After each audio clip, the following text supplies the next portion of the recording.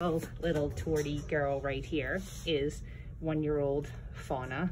She was basically just an abandoned stray cat down in Philadelphia, and we knew she was far too friendly to leave there.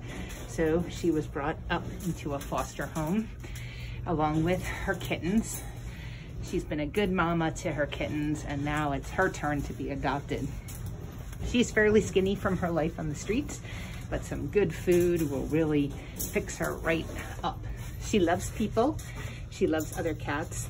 She loves to surf and sit on your shoulder, which I would show you, except that then I wouldn't be able to do her video at the same time.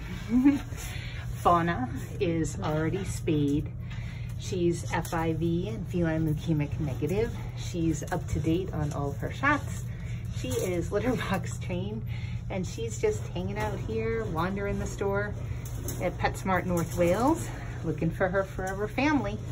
So can we get her adopted before the end of 2020? I think we can. Come on in and meet pretty little Fauna, who's now eating other people's food.